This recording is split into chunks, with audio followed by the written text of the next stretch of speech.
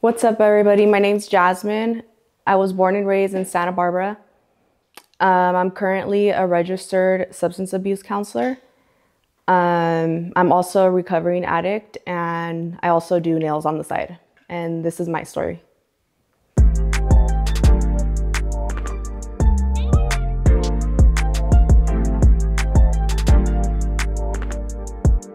Throughout the hard times, we're still making changes. Find the ways to help each other, many similar faces. There's a way, meditation and pray. God could pave the way, many better days in a peaceful place where we lay.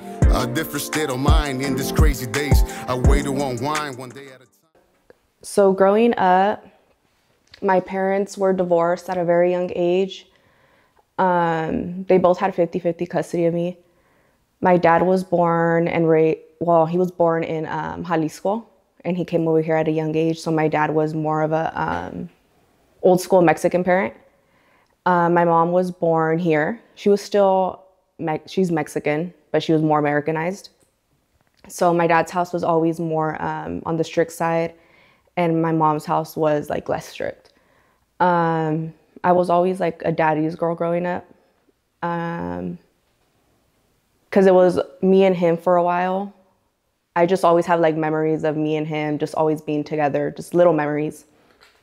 At my mom's house, my mom was a single mom, and I had a brother and a sister over there.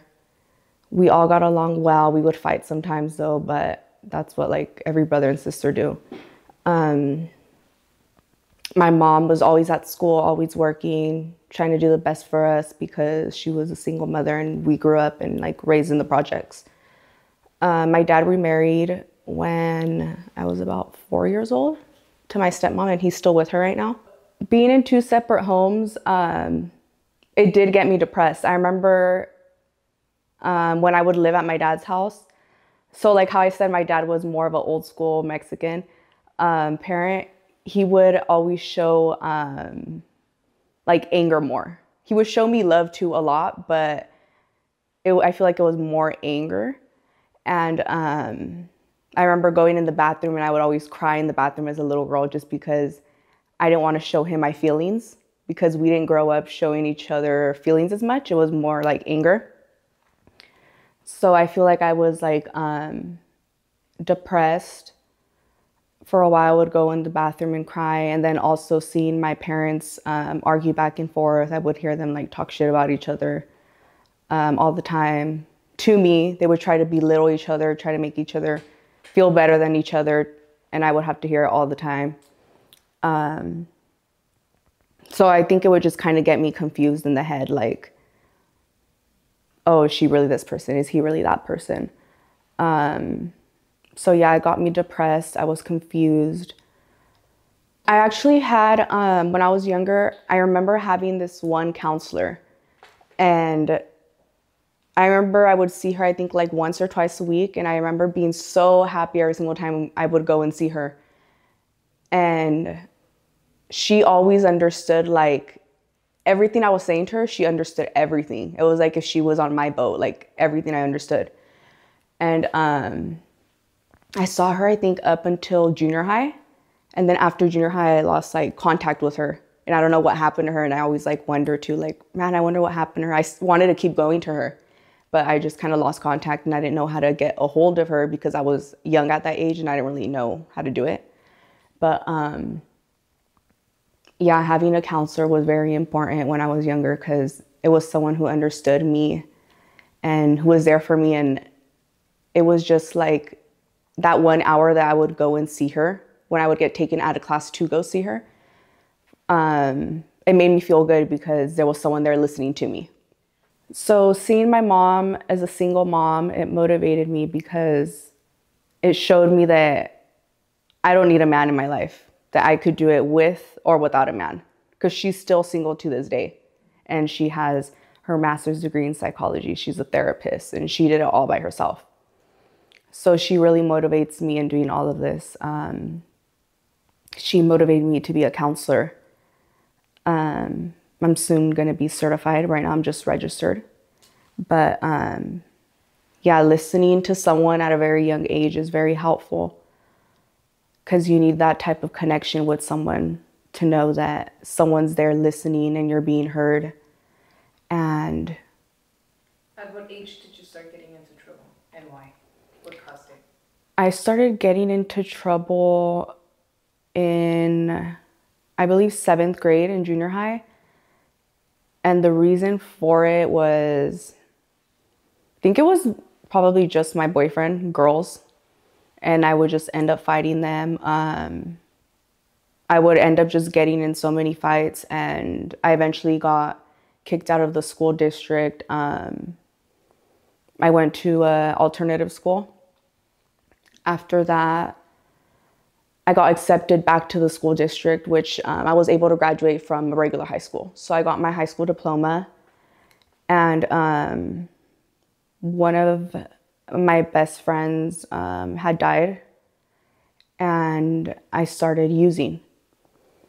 So once I started using, I was still on my toes. I was going to school. I was working 3 jobs. I was doing it for like 4 years. And then I think I just got like too deep into it because I started doing other things. I just kind of like slowly stopped going to school. 3 jobs led to 2 jobs, and then it led to 1 job. I was just running amok everywhere with my friends. I didn't care. I was rude to my parents. My dad would be like, "Why are you doing this? I gave you everything in life that I ever wanted to give you. Why are you acting like this?" Like, he would always question me, and I just like blow him off, I remember. And it hurts me like just to even think about it, because it's like, it's just like the little things. I know it's not like a big thing, but sometimes the little things you do when you're under the influence, it hurts you. I did a lot of those stupid things, and those little stupid things hurt me the most.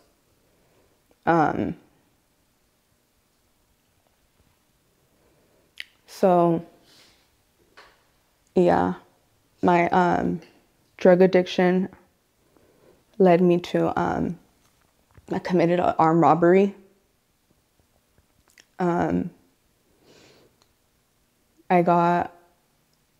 I was supposed to do 5 years, but I got put on GPS. When I was on GPS, I started using again. I kept running on the streets, doing whatever I wanted to do, getting high. I was selling drugs. I went on the run, basically. And my PO called me saying that I needed to turn myself in, or else he was going to report me like as an escape charge, basically. And that I was going to catch like another 15 years for it. So I turned myself in. I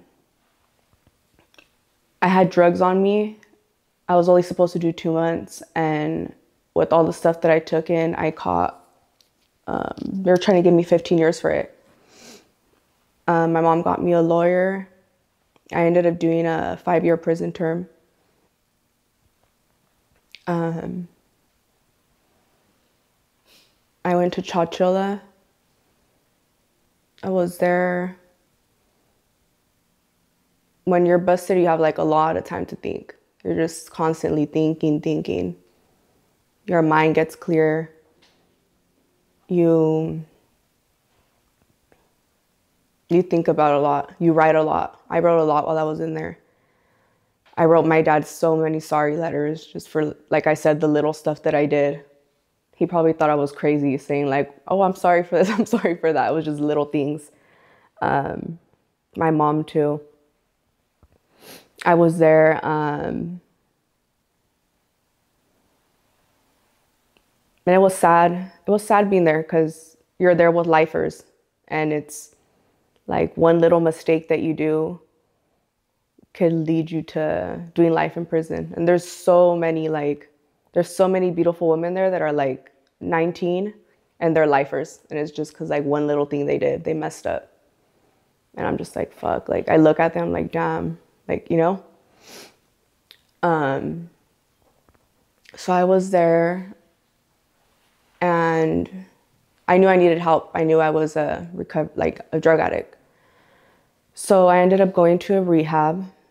I was there for 8 months, and that helped me out a lot. They helped me. I basically went to groups every day.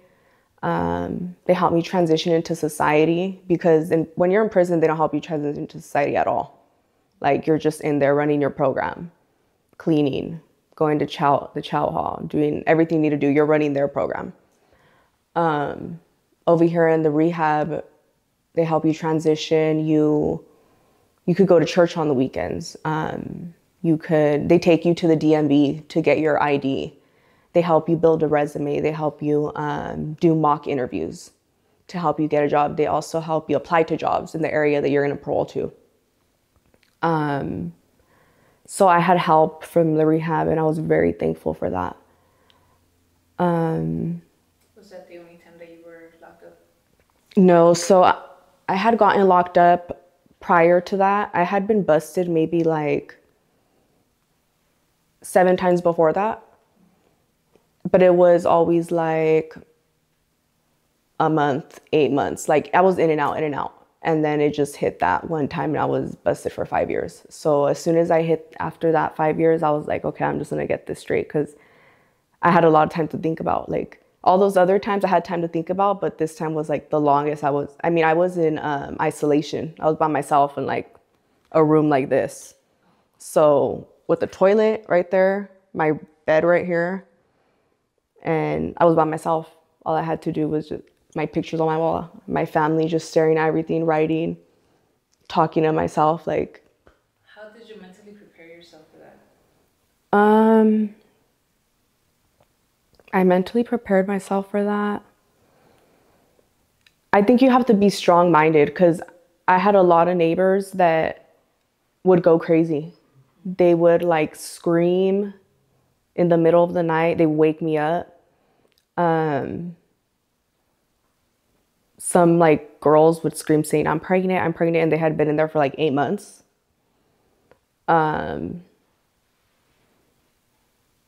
I think because I kept myself focused, I would read a lot.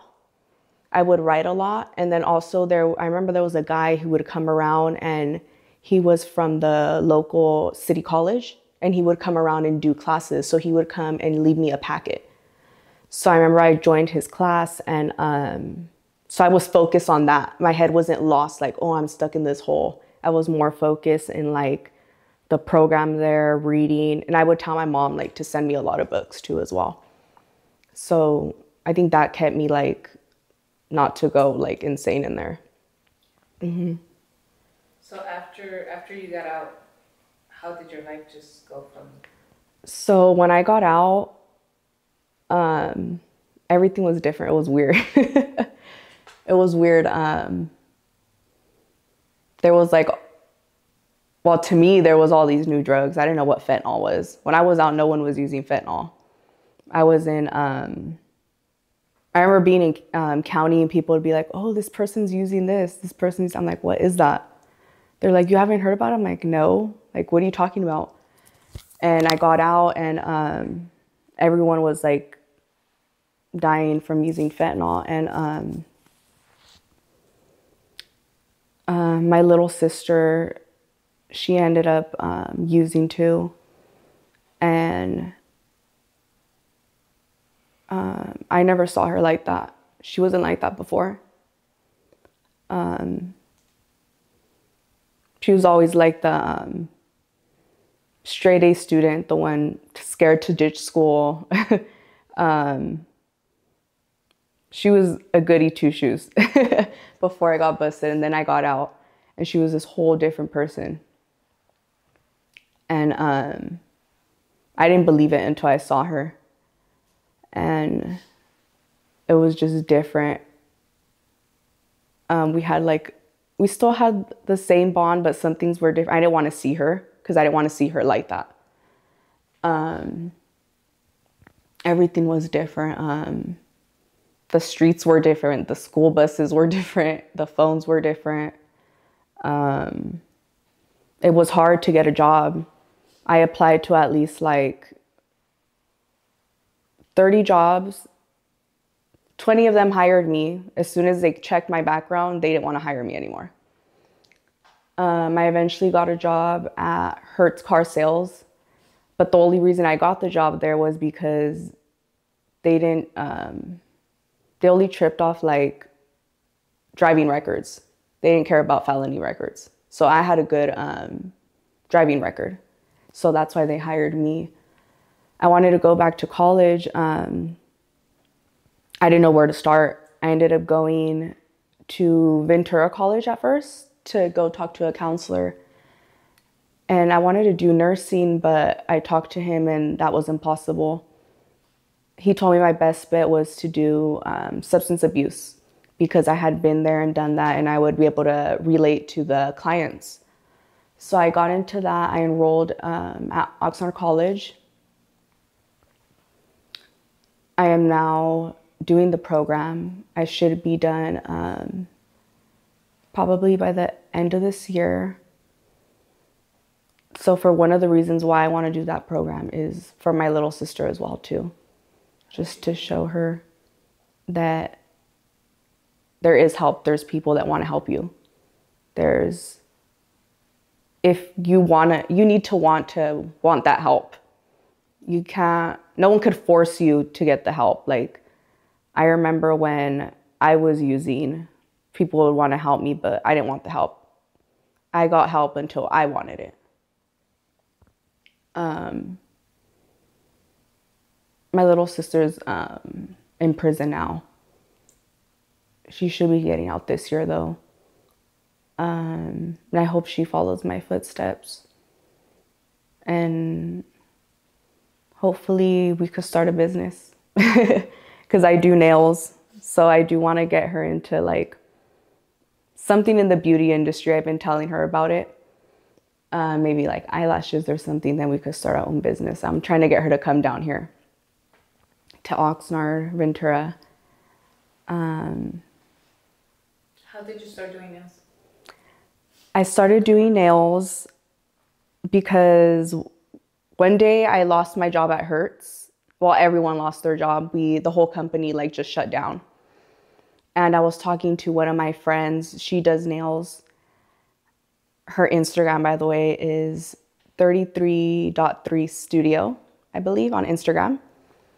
And I was talking to her and I was like, damn, I need to do something. I need to make money. I don't want to just be sitting here at home. Like, I was bored. I was just sitting there at home and I'm used to making money. And she's like, girl, start doing something. So mind you, she does eyelashes, teeth whitening, tooth gems, nails. She does all of that. She's like, why don't you come by? I'll do your mom's nails, bring a notebook and I'll show you how to do the application. Just write everything down. I'm like, okay. So we went one day. She was doing my mom's nails. I wrote down the application, how to apply the nails, how to buff them. And then from there on, I kind of started learning how to do the art, put on the gems, airbrush. I'm still practicing on that because it's tricky. It's a process. With each client, you learn new stuff. And I'm also starting to do merch. Like this is one of my shirts, it says Chingonas Nunca Mueren. I have other sweaters too as well. I do little keychains as well. They're nail keychain kits. I'm looking for mine. Yeah, we'll show it though. Yeah, we'll show it. She actually drew on the nails that says Maken Changes.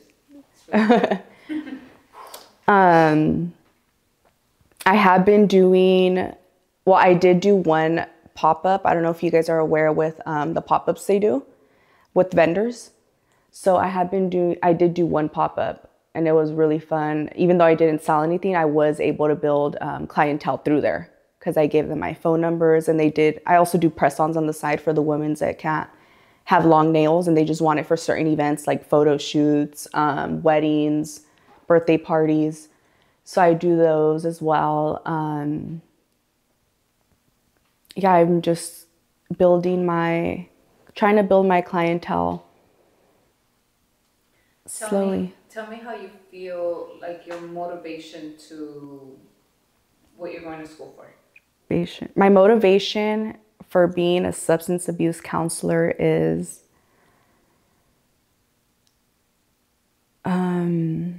mainly because I just always remember this one time when I was in my deepest addiction, calling my mom, and I was crying to her, and I was telling her, I need help, but I don't know what's wrong. But now that I look back, it was because I was in a drug addiction. I just didn't know. And I didn't like that feeling. I remember I had really bad anxiety, and I would cry like every 10 minutes. And my friend would be like, what's wrong with you? Like, because I never cry. She'd be like, why are you crying? And I'd be like, I don't know, something's wrong with me. And I didn't know. So I called my mom because I felt like she was the only one that was going to be able to help me. I called her. She helped me. She helped me get help. And yeah, that's what motivated me. And then also my sister and my best friend that recently just passed away too. She passed away from? Yeah, she passed away from an overdose. So that's what's really motivating me. Because she wasn't that type of person to use like that. It's like the saying, like, why do bad things happen to bad or good people? That saying.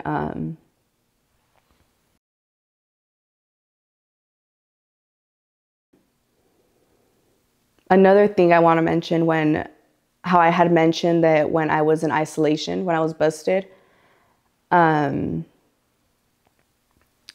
remember I'd always be in there like calling my friends, and there was only certain ones I would answer. And then I'd be calling my homegirls that I was running the streets with, and they wouldn't answer. And I'd be like, what the fuck? Like, they'd be like, oh, we're going to be there for you when you're down. We're going to put money on your books, this and that. Probably once I got a letter from them, pictures from them, one package. But what I'm trying to get at is, at the end of the day, your family's like what you all, well, for me, your family's like what I got. Because there wasn't one time that I called my mom and she didn't answer. There wasn't one time that I called my dad and he didn't answer. Whether they were working or not, they always answered. Whether they were at the dentist, the doctor, doing whatever they had to do, they always answered. And yeah, that always goes through my head. So I think that also like motivated me to change, just because they were there for me during my darkest times. So now that I'm out, I have to do what's best for me, and I know that makes them happy as well. Your relationship with your parents is now? So it's crazy because my relationship with my dad before was really rocky. We used to like crash heads all the time just because he was always more strict. We used to argue all the time. It wasn't good. I hated going to my dad's, and I liked being at my mom's because she was more laid back. And after I got out, it's the opposite now. It's weird. Like, I don't hate going to my mom's, but it's just the opposite. Now I get along with my dad way better. He trusts me. Like, it's crazy. I don't know if like he changed while I was in there too, or like just everything I'm doing is making him happy, and he's just like giving me all that trust. Are you the only daughter from your dad's side? No, I have a little sister, a little brother, and another brother. Yeah, so, but our relationship is good. I never thought I would be living back with my dad again. I thought I would be living with my mom, but I actually love living with my dad.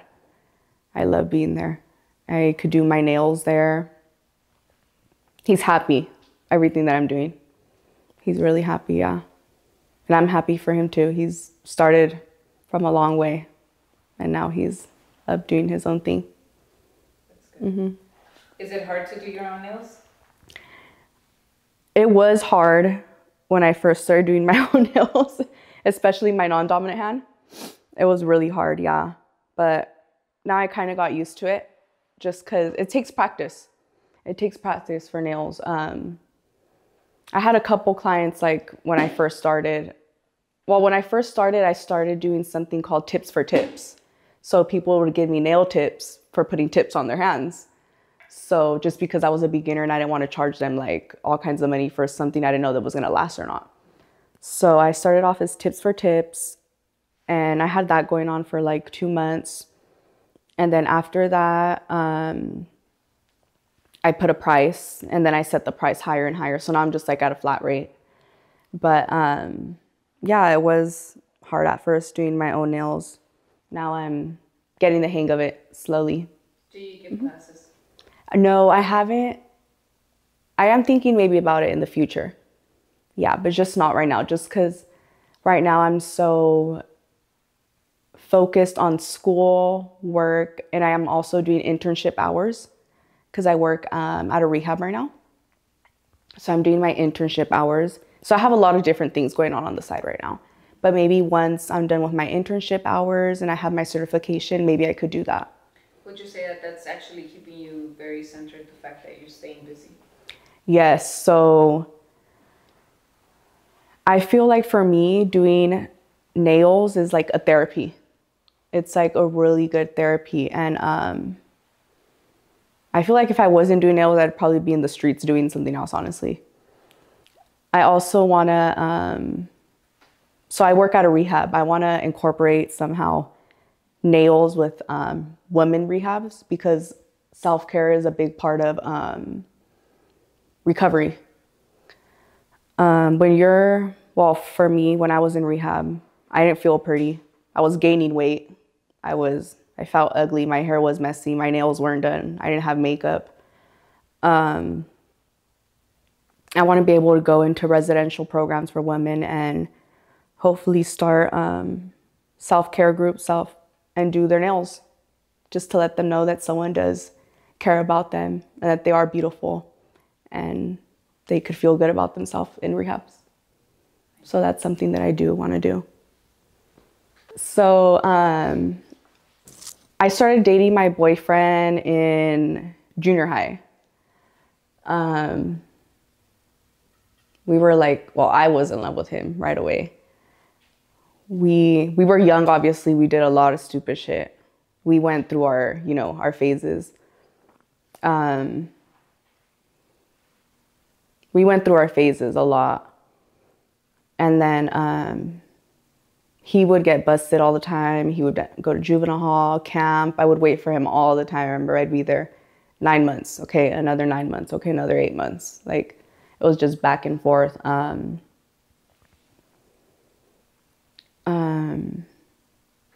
We were doing good for a while, and then things kind of like started hitting rock bottom. That's when I started using, and I kind of separated myself from him because I didn't want him to see me like that.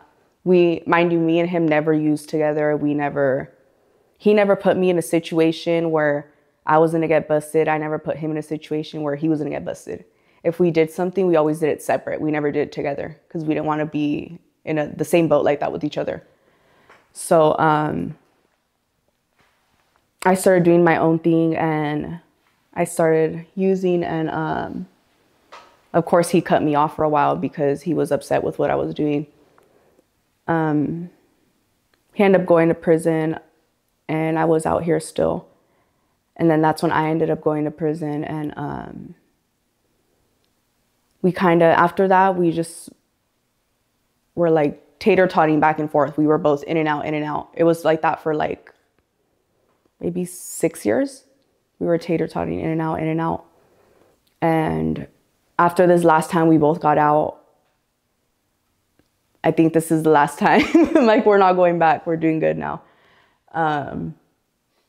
He has his shit together now. He's doing good. We still had a little bumps in the road, but I could tell this time that we're both out, our relationship's different. It's not the same at all. It's like how it was before. Like, I don't feel like before I felt the need, like, oh, I need to go through his phone. Like, you know, now I'm just like, oh, okay, it's right there next to me. Like, just little stuff like that. Yeah, the vibes feel different. He's doing good. We don't have no kids, but we just got a little puppy the other day. She's 7 weeks, so we treat her like our baby. But yeah, our relationship's good, and hopefully, well, it is gonna stay that way. We build a future together. My advice for anyone who is dealing with substance abuse would be to get help. Go to a detox, go to a rehab, a residential, even if it's an outpatient. If you're trying to or if you know you are trying to get at least that kind of help, and you have that mentality in your head, you're gonna wanna keep going towards that goal. But you have to want it. So for anyone who's dealing with separation of parents at a young age, I would recommend talking to a counselor for sure. That helped me a lot. Finding a counselor that understands you. I went through maybe like a handful of counselors until I found the right counselor.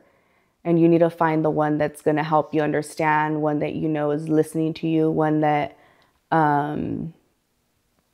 that you feel is on the same boat as you, one that you could connect with. So I think that's a very good, important part, having someone you could talk to. Also, it is okay to speak what you are going through. Don't be afraid to speak up about your family problems, about how you're feeling, your emotions, what's going on at home, etc. Talk everything out with your counselor. They'll be able to help you in their best way. That's what they're there for. Daisy, I just want to say I love you and I miss you. I feel like I haven't even actually been able to see you since I've been out, because I didn't get to see the real you. I hope I get to see you soon and we could just build good memories from there. And you keep your head on your shoulders. And I know you could do good. I've seen you do good before. I know the type of woman you are, and you're gonna grow to be someone very positive, and I know you're gonna be able to change other women's life as well. Remember, when you get out, don't go back to the same people you're hanging out with, because at the end of the day, where were they when you were busted? Don't give up. Don't be the strong person that you once were. Be the strong person you are now. Be everything that you ever wanted to be. If you are interested in a resource for substance abuse or being a substance abuse counselor, we do have a program at Oxnard College, and it's called the ADS program, the Addiction Disorder Studies. It's a very great program. It's a 2-year program, and it passes by real quick. It does not feel like 2 years at all. So you guys should go ahead and check it out. Also, if you guys ever want to get your nails done, you could go ahead and hit me up on my page. If anyone would like to reach out to me, I am on Instagram as @chingona_nails805. Also as @scrappydo805. Thank you all for listening to my story, and this is Making Changes.